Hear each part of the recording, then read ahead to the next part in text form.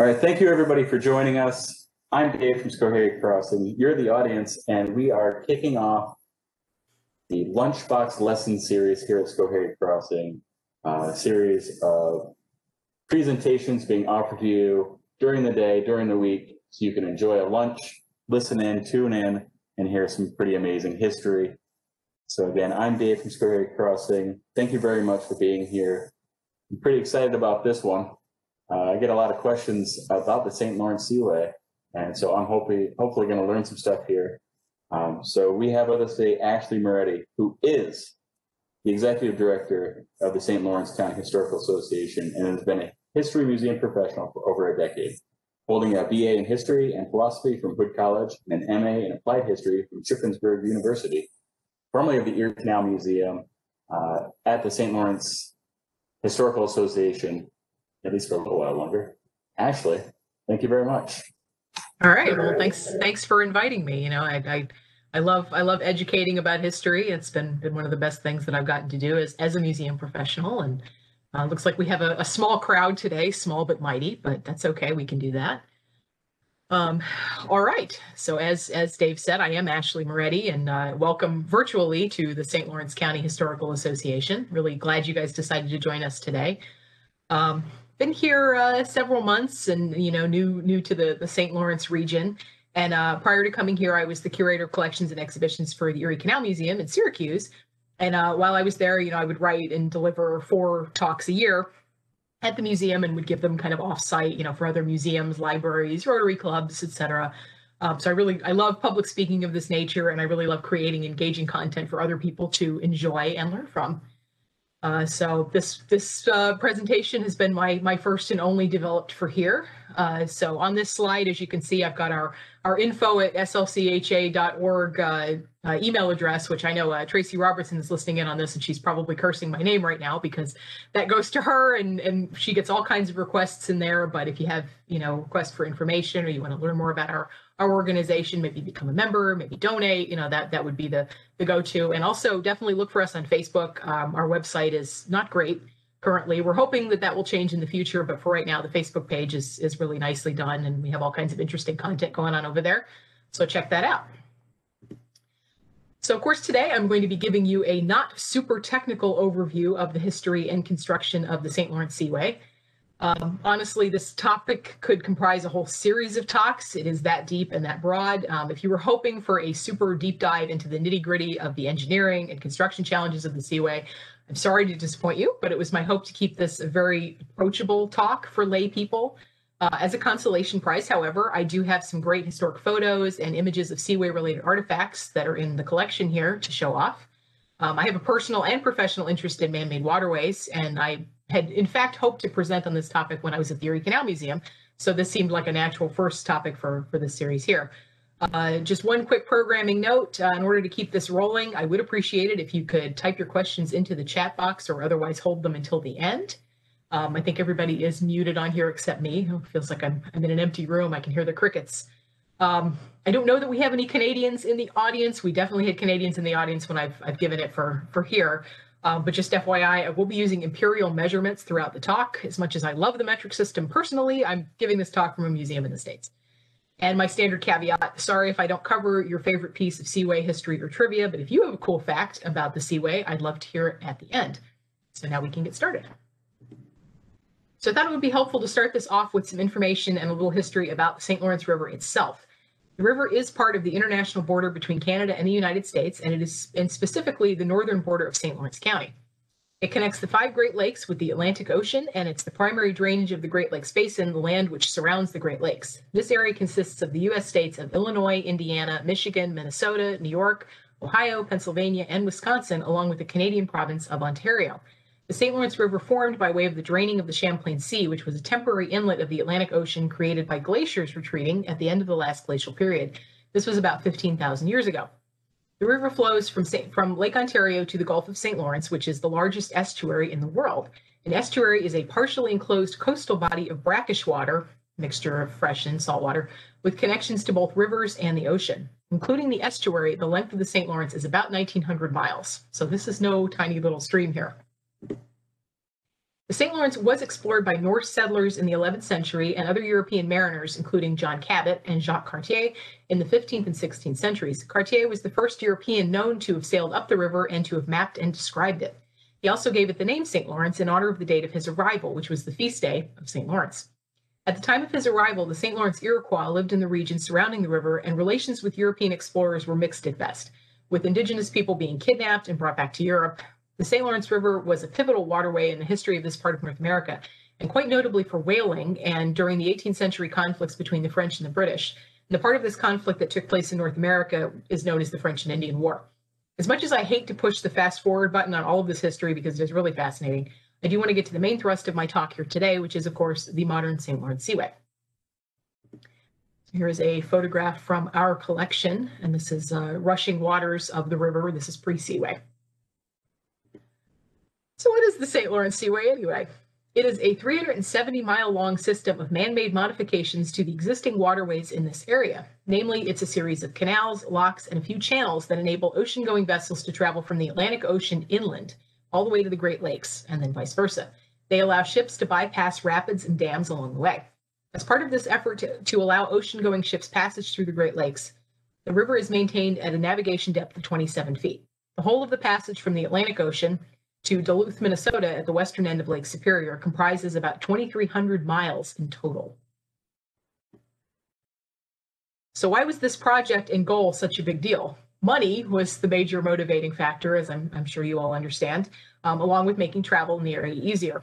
Until the 20th century, most of the maritime commerce in the Great Lakes region was purely regional. The Seaway sought to make this commerce more worldly, and with good reason. The Great Lakes region of North America comprises the world's third largest economy after the United States as a whole and China. And I did not know that until I researched for this presentation. Today, cargo moving on the Great Lakes and the Seaway represents $46 billion in economic activity, $18 billion in wages, and 329,000 jobs. And this comes from a 2018 study called The Economic Impacts of the Great Lakes St. Lawrence Seaway System, and it was assembled by Martin Associates. I think they know what they're talking about. The Seaway itself runs from Montreal to Lake Erie and also includes the Welland Canal, which I will also talk about here shortly. As you can see, the area as a whole is huge. And it created a fourth coast, which is a phrase I've seen used several times up here in the North Country. I admit, as a newcomer to the area, this confused me a little bit when I first arrived. I have no connection to either of these businesses, but they were just two of many that I found reference to using the phrase Fourth Coast. 500 engineers and 22,000 workers were involved in the Seaway's main construction push during the 1950s, which also included ancillary works like major bridges and tunnels in some of the cities along the Seaway. Over 1,000 construction contracts were granted by the governments of both countries involved, and some of them were even given to European firms, which increased the international reach of the project. Due to the difficulty of the project, notably excavation in some areas of the river due to encounters with obstinate shale, sandstone, and marine clay, some of these contracts were defaulted on and new ones had to be written.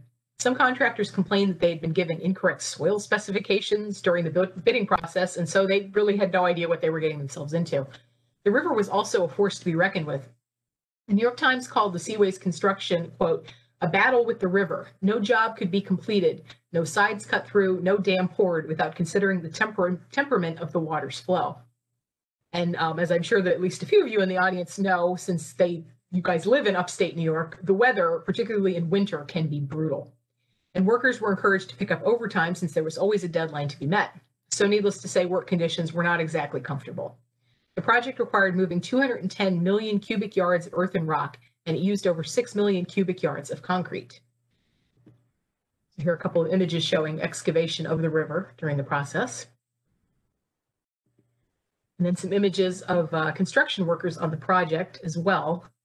This gentleman eating out of the can of Campbell's soup. I actually found a couple of photos with Seaway workers eating out of soup cans. I think there was some kind of advertising campaign with Campbell's. Kind of interesting. And now we have a brief interlude about concrete. Concrete is an ancient building material that was incredibly important to the construction of the modern world, including the Seaway. So this is a good place to give you a little information about what exactly it is in case you've never pondered it before, and I'm guessing that maybe you haven't.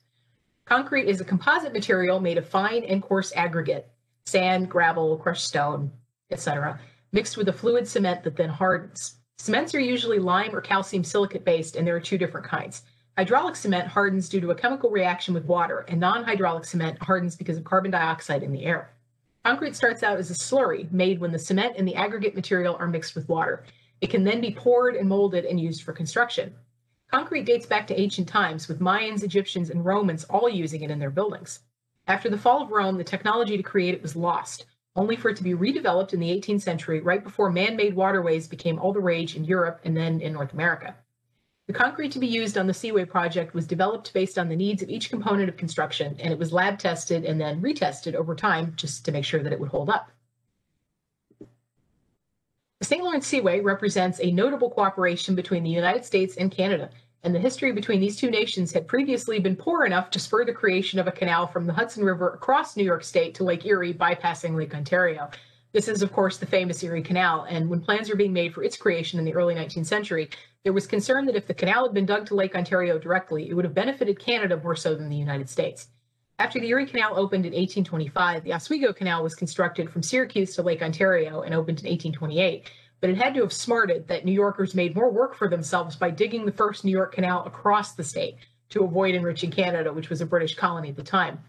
The logo pictured here is the logo of the St. Lawrence Seaway Management Corporation. As you can see, it includes elements of both star and maple leaf. So obviously, the Great Lakes region is no stranger to canals. I'm trying to avoid going farther into the history of the Erie Canal here, because I'm passionate about it. If you're truly curious, set up a time with me and I'll fill you in, or ask Dave. Like we're canal people. But before we get into the 20th century struggles of the Seaway, I do want to talk about the history of another early 19th century canal, the Welland, as it is part of the modern St. Lawrence Seaway. It's also a major shipping connection between the Great Lakes and the St. Lawrence River, and it helps to bridge elevation as well as distance. The Welland Canal connects Lakes Ontario and Erie, allowing ships to bypass the formidable Niagara Falls, which is 167 feet high, via canal. It uses locks, which are like elevators for boats, to get over the Niagara Escarpment. An escarpment, or a cuesta, is a steep slope or long cliff that separates two areas of differing elevations. The southern terminus of the canal at Lake Erie is 326 feet higher than the northern terminus at Lake Ontario, so that is a lot of height to get over. There's a little Canal Lock 101 for you, and I will be going into a little bit more detail on some of the St. Lawrence Seaway locks a little bit later on. So the Welland Canal has been through 4 different incarnations, beginning with the first Welland Canal, constructed between 1824 and 1829. This canal was petitioned for by 9 businessmen in the Niagara district, including William Hamilton Merritt, whose water-powered industries, including a sawmill and a grist mill along the 12-Mile Creek on the Niagara Peninsula, needed a more reliable source of water. Using a canal to divert water from the Welland River seemed like just the ticket. With some discussion, the petitioners had the idea to make this waterway navigable, rather than just a way to bring water to the area. And as a result of Merritt's involvement, the first and second Welland canals were routed by way of the creek, and later versions bypassed most of it. The first ran from Port Dalhousie, Ontario, and ran along the creek to Port Robinson, where it connected to the Welland River. The Welland River connects to the Niagara River below the falls and then exits to Lake Erie. By 1833, more locks had been added, the feeder canal had been expanded, and the canal itself was extended from Port Robertson to Port Colborne. With this addition, the canal was 27 miles long and had 40 wooden locks. The locks were sized at a minimum of 110 feet long by 22 feet wide, and the canal was dug to a depth of 7.9 feet. This project was labor-intensive and completed and operated with man and animal power, as all early 19th century canals. And it quickly became evident that it wasn't wide enough to accommodate the increasing size of ships, plus those wooden locks deteriorated very quickly. So moving on to the second Welland Canal, this was constructed 1839 to 1848. This one used cut limestone locks, and while the route remained much the same, the canal and its locks were widened and deepened to 9 feet, allowing for larger ships to pass through, and the number of locks went from 40 to 27. The third Welland Canal departed from the route of 12-Mile Creek and made it shorter and more direct, running from Port Dalhousie to Allenburg and bypassing a lot of the canal community centers along the previous route. It was also widened and deepened to 14 feet, and a lock was removed, making the new total 26. It also quickly became too small. Are you sensing a pattern here? The fourth and current Welland Canal was constructed between 1913 and 1932, with a break during the years of World War I due to manpower shortages. Several thousand people were involved over the duration of the project, with 4,000 working on it at its peak. The route changed again, and it now runs perpendicular to the Niagara Escarpment, making it the most direct route of all previous versions of the canal. It has 8 locks, 7 of which are lift locks. They raise or lower ships by 43 to 49 feet apiece for a total of 326 feet of elevation change between the two Great Lakes. The 8th and southernmost at Port Colborne is a guard lock, which controls the variance in water level. It takes ships an average of 11 hours to travel the length of the current Welland Canal. So now we know about the Welland Canal, which is a key part of the St. Lawrence Seaway, so we can learn about the rest of the system. So we're going to start with a little bit of political history here, history of the Unified Project's initial undertaking, which was a long time coming. In the 1890s, initial proposals for a deep water connection between the Great Lakes and the ocean were first floated. Get it? Along with the improvements to the usability of the waterways, a hydroelectric power component was suggested as well. Such a project would ideally involve the cooperation between the two countries separated by the river and the Great Lakes. So the idea was batted back and forth between the U.S. and Canada, and in 1895, the first joint U.S.-Canadian Deep Waterways Commission was formed to study the feasibility of such a project. In 1909, there was an international joint commission, but no progress was made. When the fourth Welland Canal was completed in 1932, the idea had another resurgence, and the Great Lakes-St. Lawrence Deep Waterway Treaty was signed July 18, 1932. President Herbert Hoover made a statement asserting that the completion of the project, quote, will have a profoundly favorable effect upon the development of agriculture and industry throughout the Midwest. The large byproduct of power will benefit the Northeast. These benefits are mutual with the Great Dominion to the north, meaning Canada. Although the treaty was submitted to the U.S. Senate and hearings were held, the vote taken in March 1934 didn't get the two-thirds majority required to be ratified. The proposal was batted back and forth for several more years, and President Franklin D. Roosevelt and Canadian Prime Minister Mackenzie King agreed in 1941 to partner on the Joint Waterway and Hydroelectric Power Initiative, but found resistance from interests representing Atlantic and Gulf Coast shipping along with the railroads, which, if you think about it, makes a lot of sense. They all stood to lose money if the St. Lawrence was going to be optimized for shipping. Roosevelt was a major supporter of the project because of its potential use for national defense. As he said in June 1941, "I know of no single project of this nature more important to this country's future in peace and war." President Harry Truman was also a strong supporter of the Seaway project. But after 1945 and amid continued delays, the Canadians grew impatient and began to explore ways to complete the project without U.S. cooperation. In 1951, then Canadian Prime Minister Louis St. Laurent told President Truman that they would do just that. The International Joint Commission then issued an order of approval for joint construction of the Moses Saunders Power Dam in October of 1952. This was the domino that finally knocked over the whole line, and after legislative approval, formal steps towards the creation of the Seaway began on May 13, 1954, when President Eisenhower signed the Wiley-Dondereau Seaway Act to allow joint construction and to establish the St. Lawrence Seaway Development Corporation as the overseer for the American work. The work formally began in August 1954 with a groundbreaking ceremony on the site of what was to become the Moses Saunders Power Dam. Ultimately, the St. Lawrence Seaway would cost Canada $330 million and the U.S. $130 million, and then Canada put in an additional $300 million to improve the existing Welland Canal. Tolls are charged to pay for the Seaway, and of course, the electricity generated by the power dam is also sold. Now we can move on to talk about some more individual parts of the project. We discussed the Welland Canal already, so we can move on to the Moses Saunders Power Dam. The dam is named for Robert Moses and Robert H. Saunders. Moses was the chairman of NYPA, the New York Power Authority, at the time, and oversaw the American side of the project. Robert H. Saunders was the chairman of Ontario Hydro, a now former Canadian power company, and he oversaw the Canadian side of the project. Saunders died in 1955 after a plane crash and did not live to see his name affixed to the dam. The project included the main dam along with the Long Sault Dam, the Eisenhower and Snell locks, the Messina intake, which provides water for local consumption, and almost 11 miles worth of dikes to regulate water levels.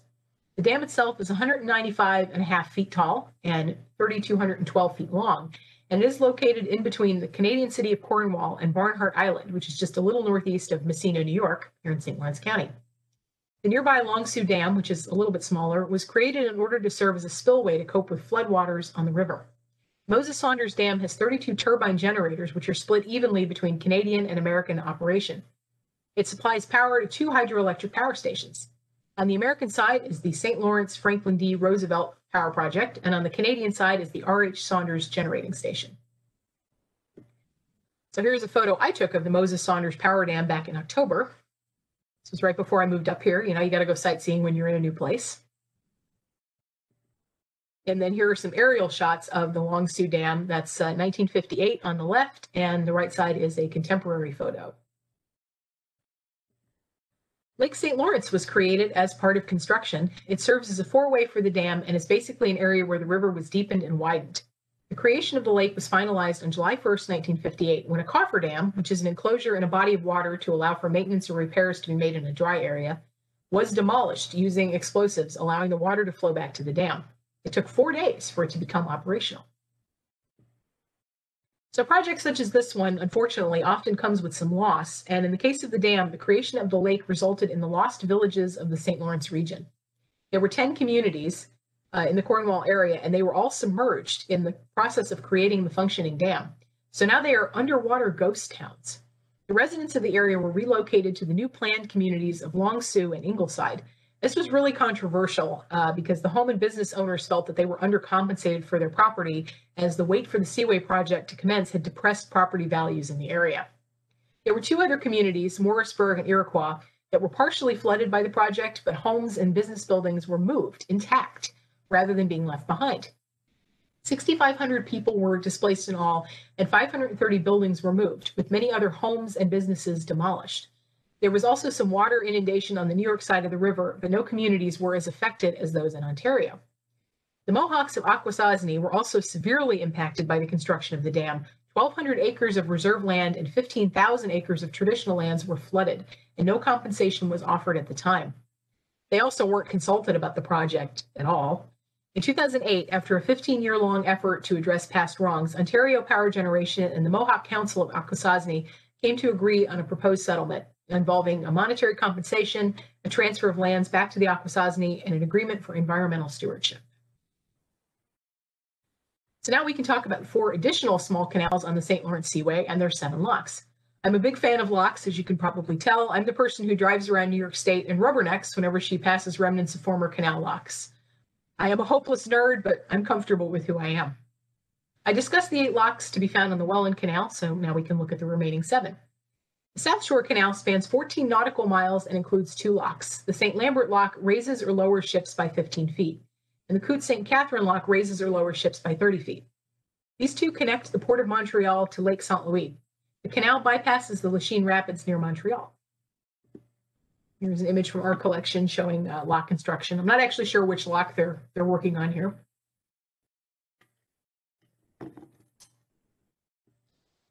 The Beauharnois Canal is home to 2 locks that were added during the Seaway project. This joins Lake St. Louis to Lake St. Francis, which is 11.3 nautical miles long. The upper and lower locks raise or lower ships 41 feet each. Here's an image of the upper lock drained of water.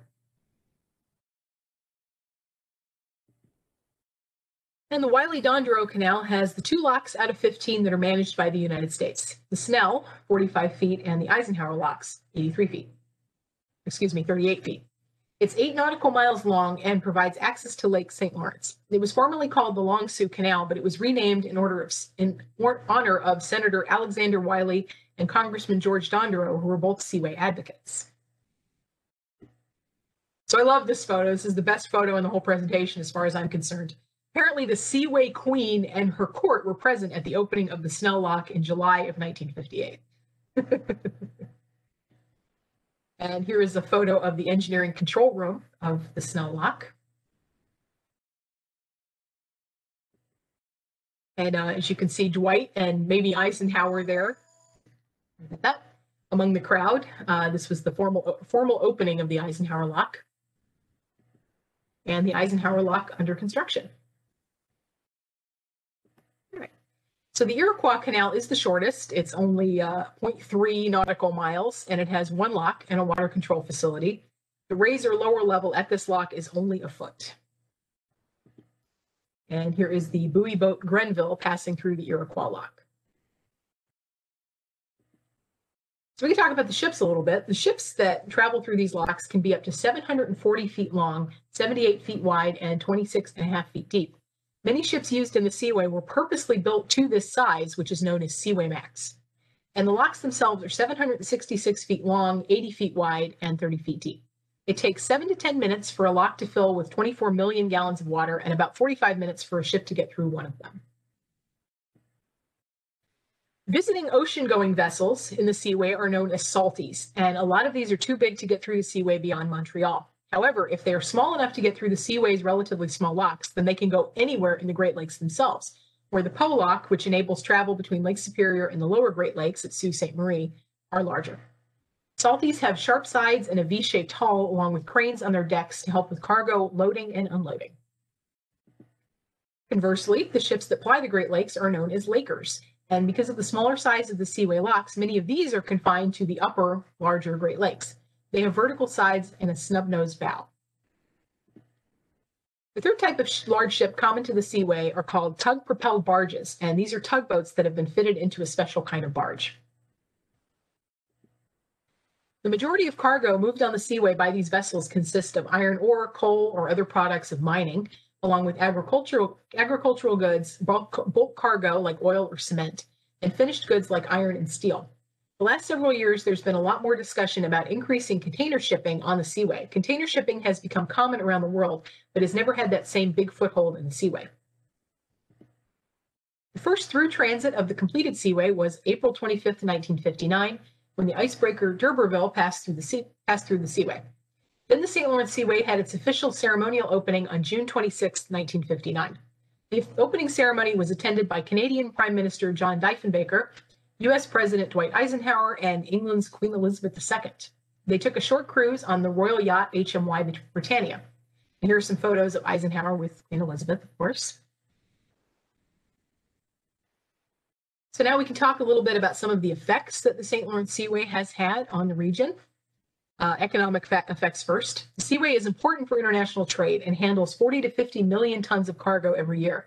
Half of it travels between international ports in Europe, the Middle East, and Africa, and the other half is coastal trade between American and Canadian ports. Composition of shipping has changed since the Seaway opened. Europe no longer imports large amounts of grain from North America, and instead it is sent to South America, Asia, and Africa. So geographically, the Seaway really isn't all that great for this shipping, and instead Gulf Coast and West Coast ports have become a lot more important.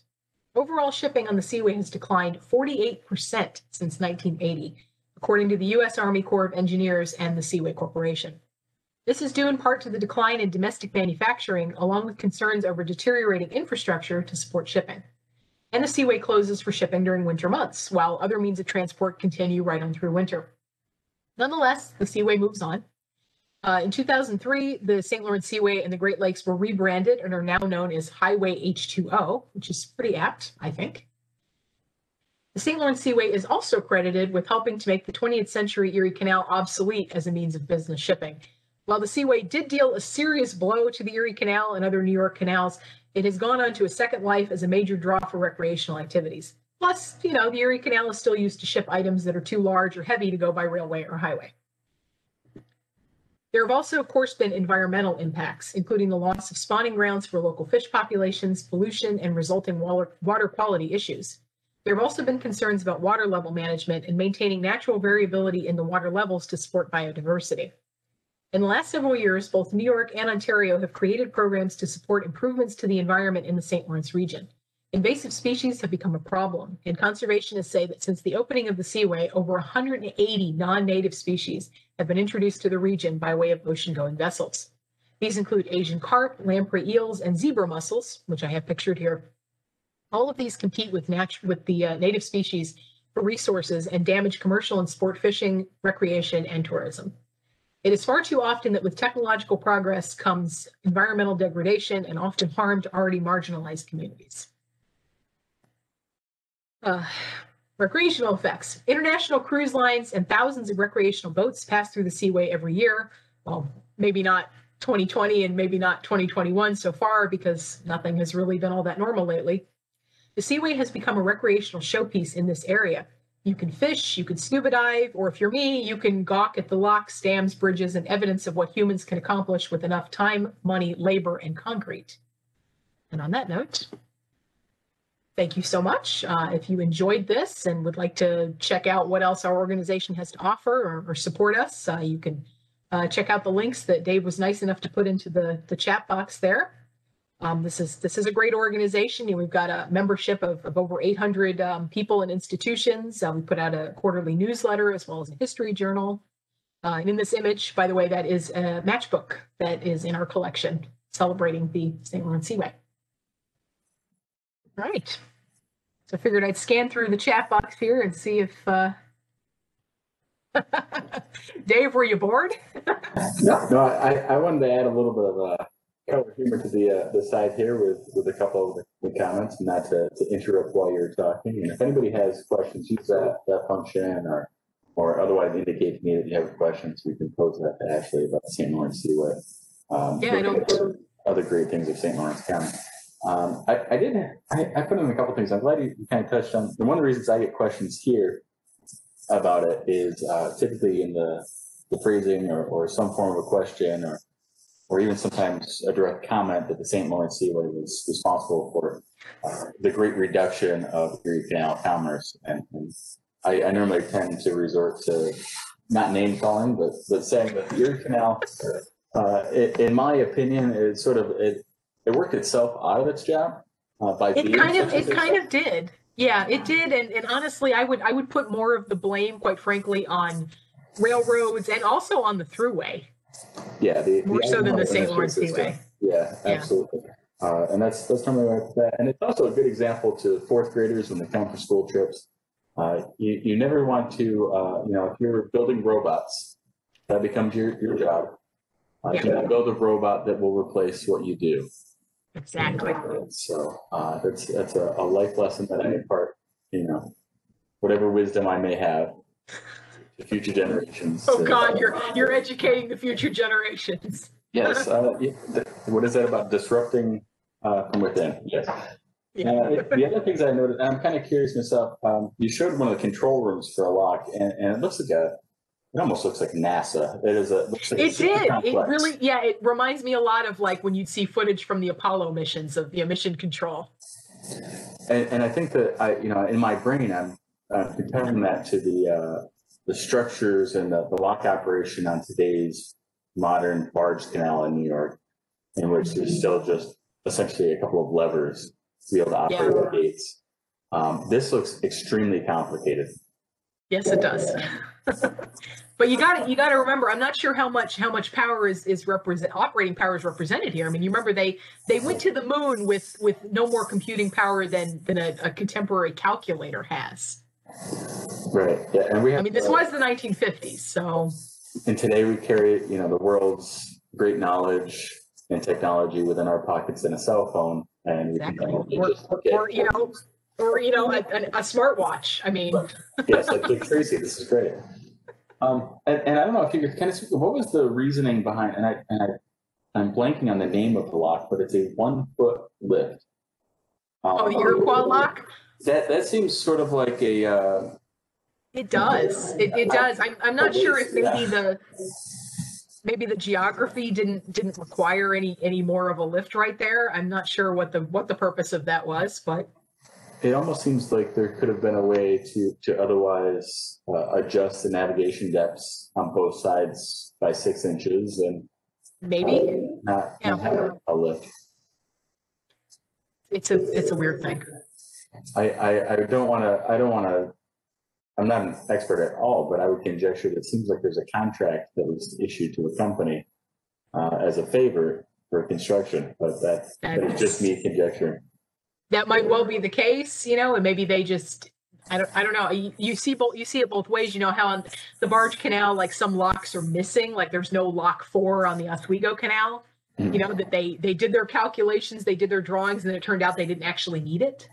Right. And on the thruway, there's exits that don't exist. Yeah. So that's what's fun.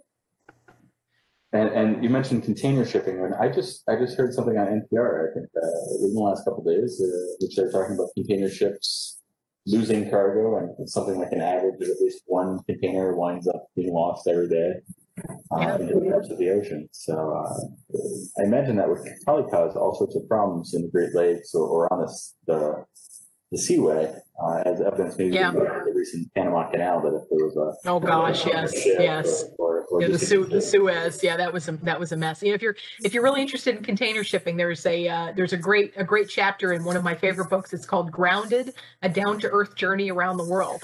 And basically, this guy Seth Stevenson, who's the favorite freelance writer of mine, he's written for Slate, he's written for a bunch of things, and he decided that he was going to circumnavigate the Earth, and with his girlfriend, but they weren't going to set foot on an airplane. So this was to be a down to Earth circumnavigation, and they made passage across the Atlantic Ocean from Philadelphia to Antwerp, Belgium, on a container ship. And there's very interesting history of container shipping in there and kind of how they work. And yeah, it's cool. So I recommend checking that out. It'd be quite the experience. I don't know if that's something you can find in your local travel guide or vacation. They had to make special arrangements to be able to travel on one of those. Right. So this is kind of a last call for anybody that is tuning into this program to pop a question up in the chat. I think you've covered some great information, some stuff I hadn't heard about or hadn't come across that I would use. So I greatly appreciate that. Of course. I don't think anybody typing away. So. All right. Well, I guess we can end it here. Thank you guys for listening. I hope you learned something. Thank you very much for your time, everybody who joined in. Thank you, Ashley, for this wonderful presentation, agreeing to provide a program for us, and your time, your energy, your resources. It is not unnoticed. And all right. Thank you very much. And hopefully plenty more people will check this out on YouTube later on. I'll post it up and send you the link. Yes, please send me the link. That would be great. That's great. Thank you all very much. Okay. Thank you. Bye.